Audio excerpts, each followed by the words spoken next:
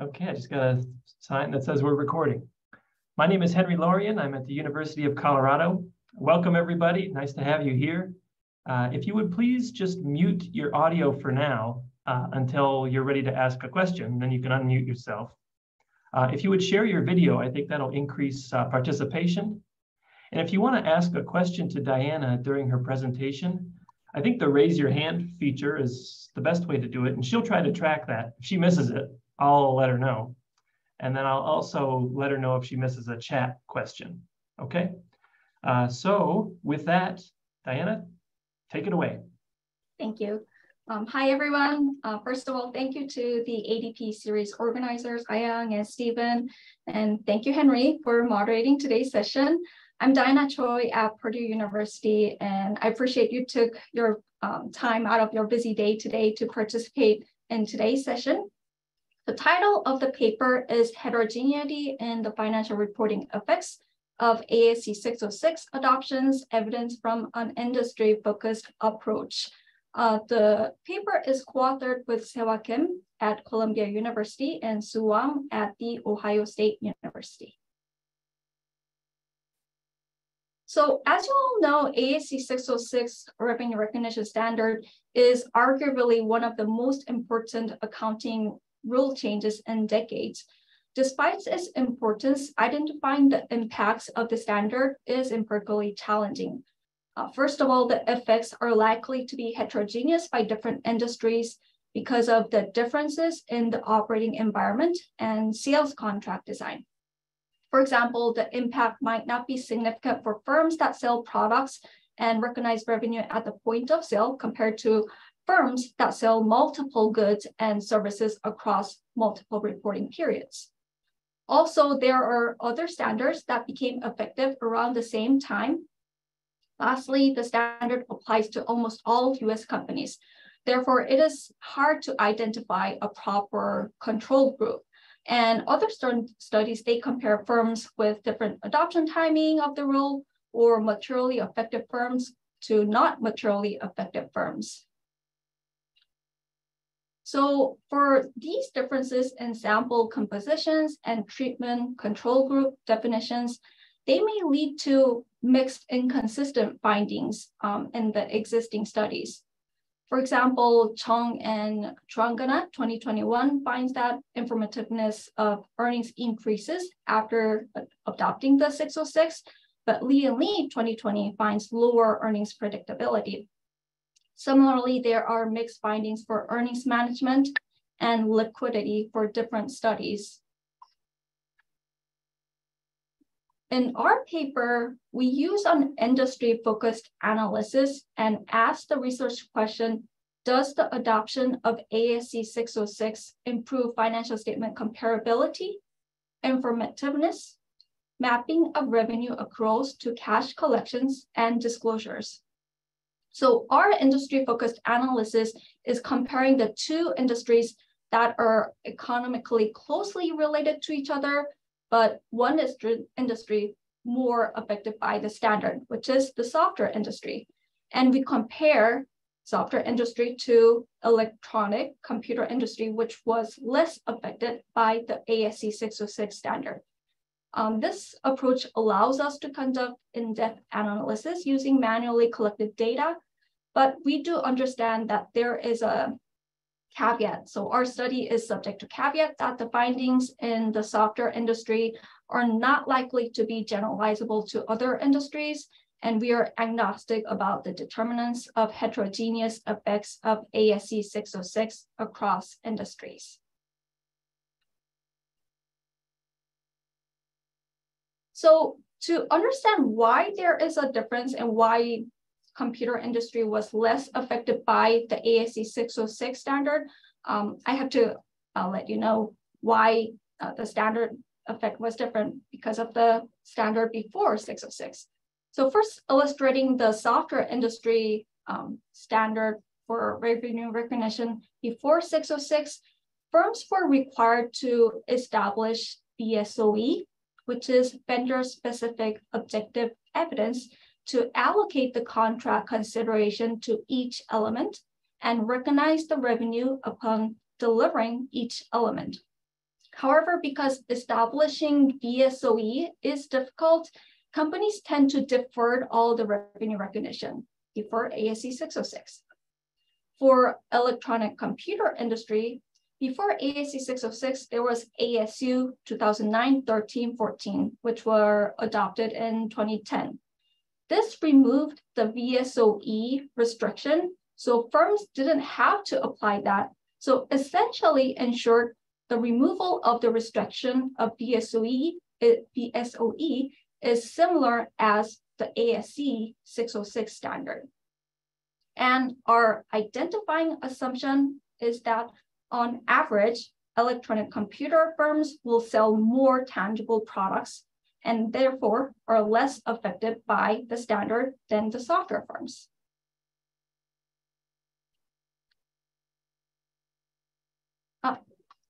Walker? Hi, hello there. Hi, Great job hi. at the paper.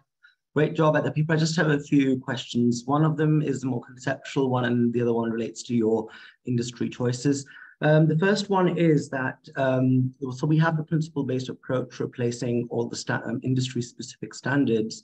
And the spirit of the standard setters is that we want it to be more comparable, not only across sort of firms, also across industries, internationally, etc.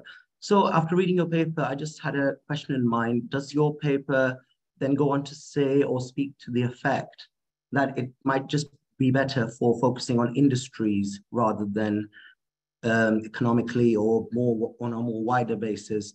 Because I see that comparability within the industry, according to your results, improves. I think we have to take consideration. I think in our paper, we want to emphasize that we have to understand the details of each industry specific situation. And computer, they were less affected compared to software industry. And I think as a mosaic, we have to understand the specific industries, especially software. We know that it has been impacted by ASC 606 significantly. So I think that is the first place that we wanted to look into. And understanding the literature in terms of balancing out industry-focused research and also industry-wide research is, I would say, both important. Mm-hmm. Thank you. And my second question kind of relates to the two industries themselves. So there are some common elements in the two, for example, sell-through accounting and contracting costs, which both of them I think are equally impacted. They equally impact the two industries. So do you think those differences would fizzle out in your analyses, or they'll be held constant? So it'll be great if we could look into the specific contracts, but that is impossible for us to see. So I actually don't know how I do expect that software industry would change their contract, but the hard part is not the contract itself, contracting costs treatment. I think you referred to this in your paper as well, and sort of commissions being capitalized. That's right. Like one of the measurement concepts. So and sell-through accounting kind of relates to the vendor-specific evidence in the sense that it's part of variable considerations. I was just wondering if these two influences are quite salient to both the industries and kind of dilutes the control group argument. So I would say that it will impact both industries, but I'm not sure how it'll be impacting. So I cannot see how the impact would work out. So yeah, that would be my view on that. But yes, the 606 did include the provision to capitalize all the related costs to help generate the revenue. So that will be one factor that is different from 2009, 13, 14 provision. Thank you, Diana. Thank you. So our main idea for looking into the industry-focused approach is that software industries and electronic computer industries, they are both considered IT firms. So they share similar supply chains. They provide both software and hardware products. There is no specific definition in terms of how we can define, but we can look into software firms as those companies that have main revenue sources that are software products and services rather than tangible products. And electronic computer firms would be companies that sell tangible products like computer-like devices. So examples would be Apple company, HP, and AMD. So here is an example of the revenue recognition disclosure for software company, Electronic Arts Inc., which is an American video game company headquartered in Redwood City, California. So as you see, they note before ASC 606 that they had a bundle sale on multiple element arrangement. And because they do not have BSOE, they had to defer the revenue. So that was before 606. And after 606, they say that sales of games with services are generally determined to have 3 distinct performance obligations: software license, future update rights, and the online hosting. Since we do not sell the performance obligations on a standalone basis, which is ASC 606 requirement, we consider market conditions and other observable inputs to estimate the standalone selling price for each performance obligations. So as you see, the firm is disclosing that they allocate the transaction price to the multiple performance obligations based on their relative standalone selling prices. And this suggests that revenue recognition of software firms are significantly affected by the ASC 606 standard. And here is an example of Apple, which is an electronic firm. As you see, the company allocates revenue between these deliverables using relative selling price method. And because the company has neither BSOE nor TPE for these deliverables, the allocation of revenue is based on the company's ESPs. So ESP is indicating the estimated selling prices, which is similar to the standalone selling prices under the ASC 606 standard. And as you see there, 606, after disclosure, we don't see much that describes the change of it. So these examples suggest that electronic computer firms can be a suitable control group for our empirical analysis. So here is a quick overview of our paper. After discussing ASC 606 in more detail, I'll discuss how we validate our 2 treatment and control groups by looking into the critical audit matter disclosure and looking into cumulative effect on retained earnings. And then I will discuss about the accounting attributes that we find.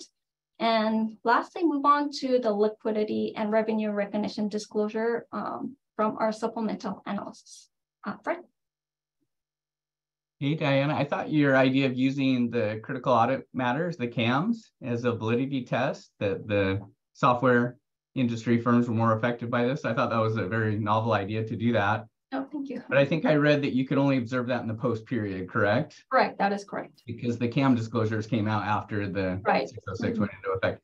And I wondered if you could look at the international setting and look at the key audit matters, the KCAMs, as a supplement to that. And I assume that the revenue, it was IFRS 15, the international standard was equivalent essentially to 606. But again, just to look at the frequency of software and computer electronics internationally pre-post, if that would give you a few more observations. Okay, yeah, that sounds good. Thank you, Brett.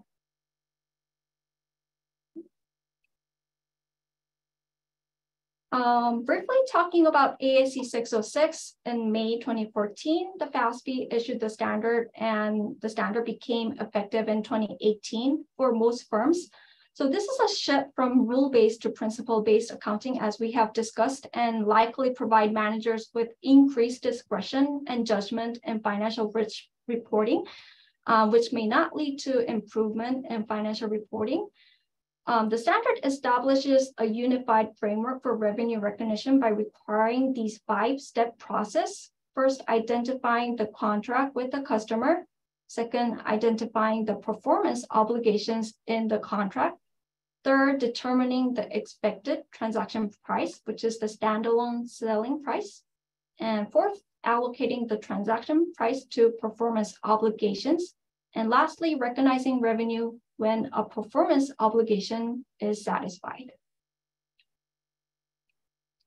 So this chart shows the revenue recognition guidance over the years, the evolution of the standard.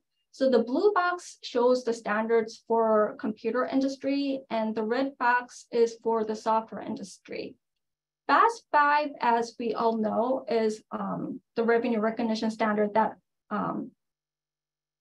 implemented, that required firms to recognize revenue when it's realizable and when it's earned. So after this standard, SOP 91.1 appeared for software-specific standard.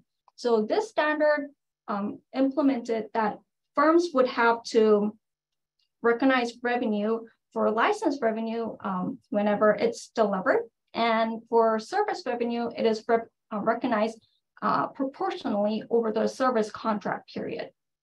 And SOP 97.2 appeared after a lot of software companies were bundling their products and services.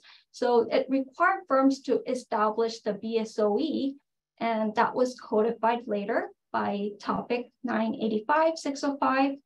And for computer industry, the ASU 2009-13-14 removed the requirement for BSOE, while software industry didn't have that requirement.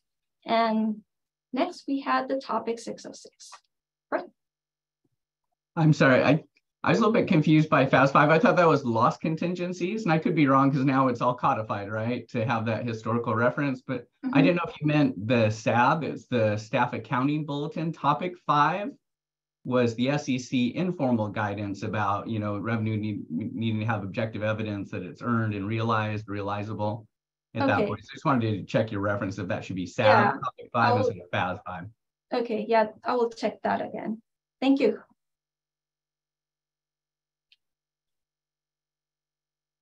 So looking into our sample companies are companies with non-missing revenue and asset information from 2016 to 2019. So 2 years before, 2 years after.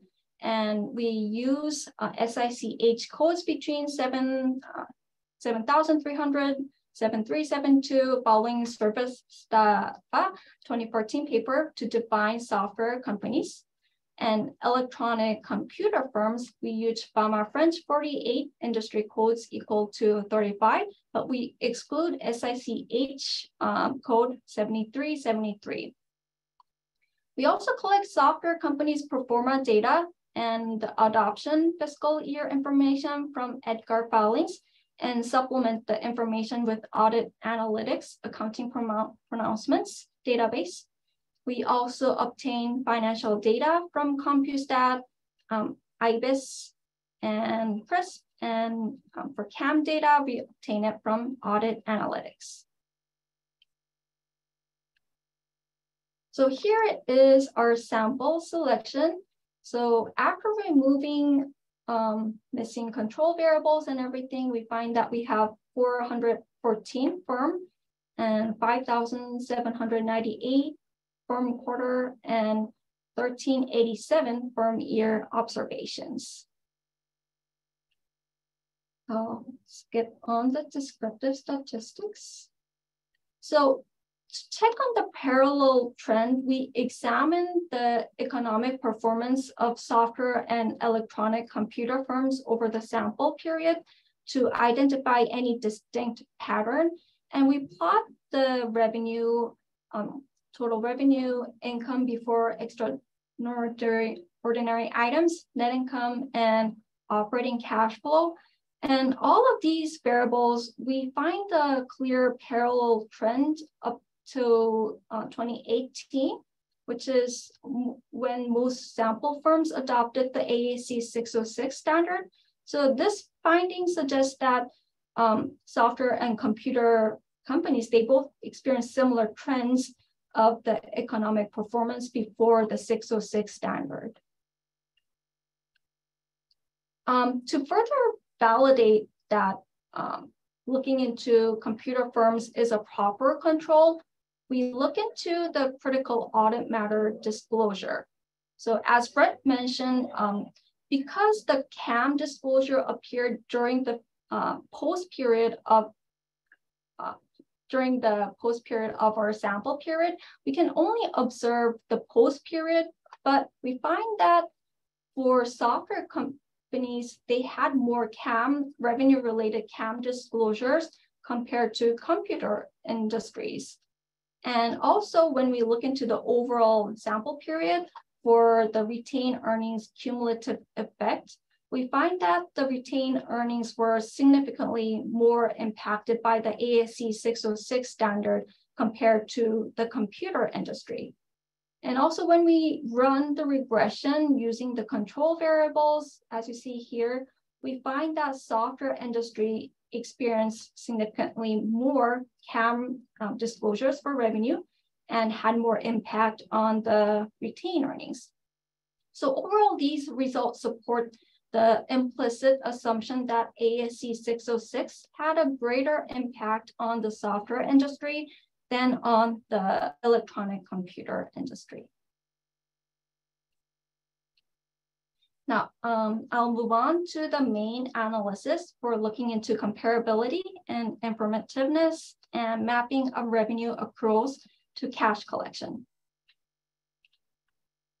So for looking into comparability, we relied on DeFranco et al. 2011 and Ip and Young 2012 measure for looking into similarity of accounting functions to translate economic transactions into accounting data. So first step, we estimated the equation by the individual firm pre and post ASC 606 periods by running the first regression. And then to estimate the two equations to compute the similarity of accounting functions from the two firms, we run these two regressions and define the accounting comparability between these two firms as the negative value of the absolute difference between the predicted earnings using these functions. And lastly, since we are looking into a difference in difference, we run an equation, the equation 5, for measuring the comparability across the two industries for pre and post ASC 606 periods. So here is the result that we find. So the first two regressions shows the results for software industry, within software industry and within computer industry. So we find that software industry experienced increased comparability within the industry, but we do not find that result from the computer industry. Then when we compare software company to computer industry, we find that the interactive variable for post and software is significantly positive, suggesting that comparability increased more for software firms than computer firms after the ASC 606. To also look into the parallel trend, we plot the coefficient for the interactive variable with the software and indicator variable for each period. And we find that the coefficients before the 606 adoptions are close to 0, and the increase appears in the post period. So this shows that software and computer electronic firms experience similar trends before the 606 adoption, and the effect appeared in the post period. Next, we look into the informativeness of the ASC 606 standard by looking into this returns, which is the abnormal annual cumulative market adjusted returns adjusted by the value weighted market index. So we run the earnings, the net income, and interact that variable with post period. And we further decompose the earnings by revenue and expenses to see where the results are where the market is reacting from. Lastly, we run the pro forma analysis. So after we hand collect the data for pro forma earnings and the 606 earnings, the change of it, we see where the market is reacting from. So showing you our hand collected sample, the pro forma is the numbers that companies disclose without adopting the 606. So this will be the numbers for 605 revenue recognition standards. And they also disclose how much they had to increase or decrease to meet the 606 standards. So this will be the change of the 606 effects. So table 5 shows the results for software and companies. So looking into the post and earn interactive variable, we find that the market reacts from the software sample. We do not find significant reaction from the computer industry.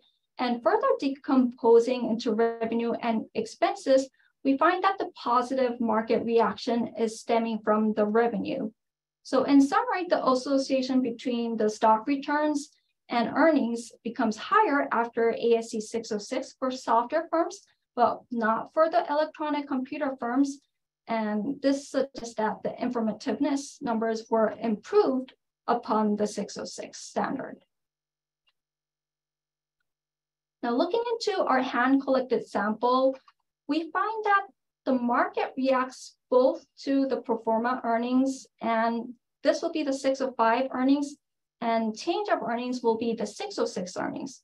So the market reacts both to these earnings, but they react stronger for the 606 earnings. And when we look into the hand-collected sample for revenue and expenses, we find that the reaction is stronger for the revenue 606 numbers. So this shows that the informativeness where the investors are reacting to is the 606 numbers. However, we do not find the results from the computer industry. So again, this shows that informativeness of electronic computer firms' earnings and revenue have not changed upon the 606 adoption, but software firms' earnings and revenue became more informative. Stephen? Yes, Dan, that first regression you have, which looks like a sort of a Basu reverse regression, you just have earnings in the as the explanatory variable. As we've said a number of times in this ADP, that's a double entry system, and there's a lot of other accounting information around. There's also a balance sheet. So I always worry that, you know, in a double entry system, when you just look at earnings without looking at the balance sheet, you're actually missing something out. So before or after, there could be different deferred revenues, there could be different receivables, even unbilled receivables like like Boeing and so on. Okay, so right. I think you might give that some thought. Okay. Yes. Thank you, Stephen.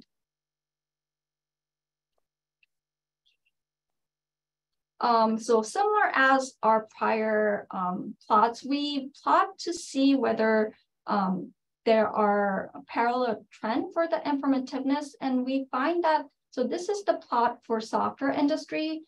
Compared to computer industry, we find that the increase is more appearing from the post period, and for computer industries, there are not much change before and after the 606 adoption. We also look into the mapping between revenue and cash collection and investigate whether the alignment between revenue recognized under ASC 606 and actual cash flows from the transfer of goods and services have improved. We measure how well the deferred revenue accruals map into past, present, and future cash collection following Myers et al. 2021 paper by running this equation for each industry for pre and post ASC 606 periods. And with the revenue cash flow mapping measure, we estimate the next equation to look into the mapping. Here, table 7 reports the results of the equations. So looking into each industry, we find that the mapping between revenue accruals and cash collection improved for software industries after 606, but we do not find that from computer industry. And this suggests that the effect of ASC 606 on the mapping between revenue accruals and cash collections became better for software industry, looking into the last equation, compared to the electronic computer firms industries.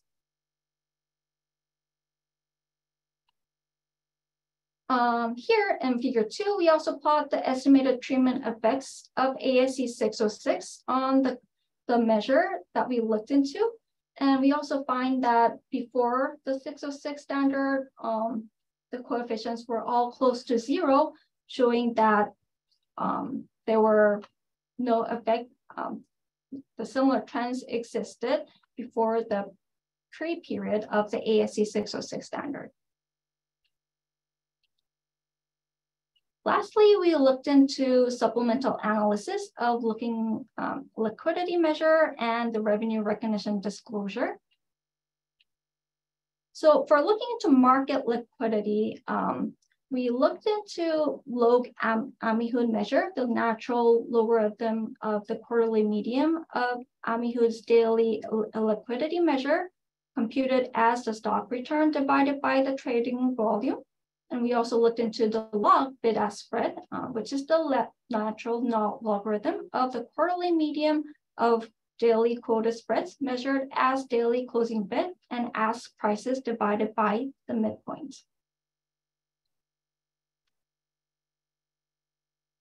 Here, table 8 reports the results of estimating the equation.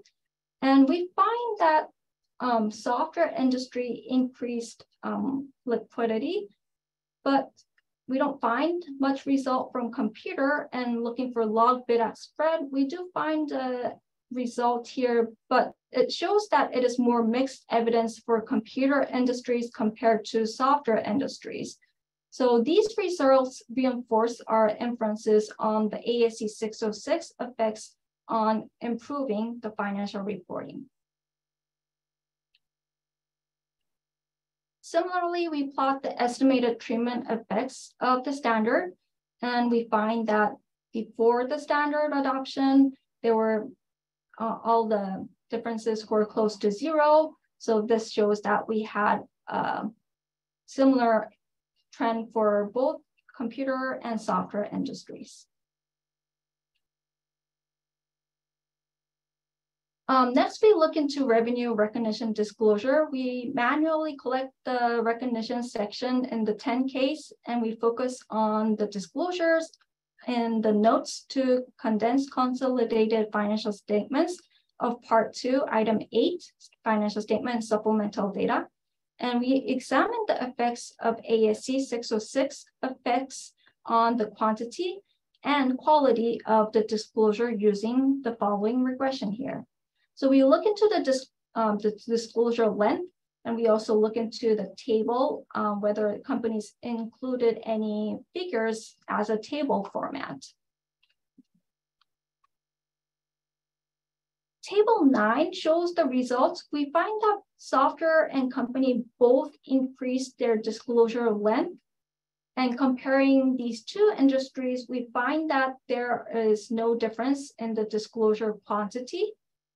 And looking into the table inclusion for the 606 standard, we find that both industries increased their tables, but looking into the difference between these two, we don't find any significant difference. So this suggests that the improvement in disclosures does not necessarily reflect the change in the decision usefulness of the accounting numbers that we have looked into.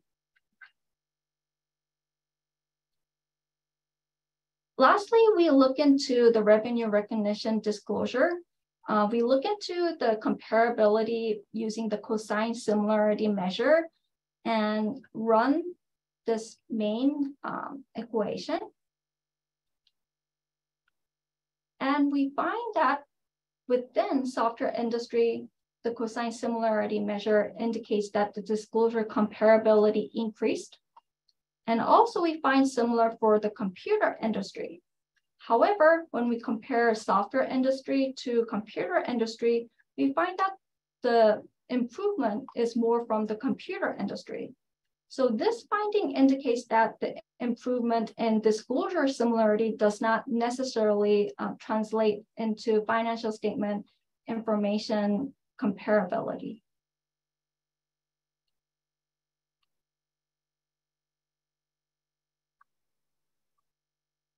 Okay, to conclude, we find that the adoption of ASC 606 is associated with improvement in financial statement comparability, informativeness, and attributes of reported revenue for software industry relative to electronic computer industry.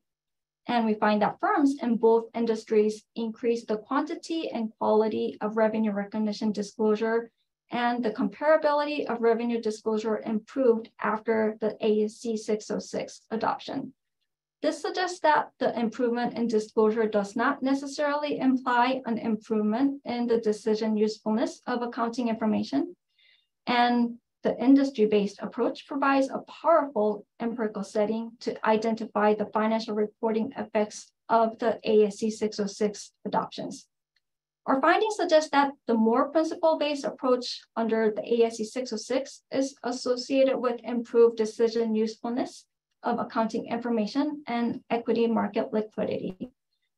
Finally, our paper suggests heterogeneous adoption effects of the standard ASC 606 on financial reporting for firms in different industries, and this illustrates the importance for controlling for underlying economic comparability and pre-existing accounting differences.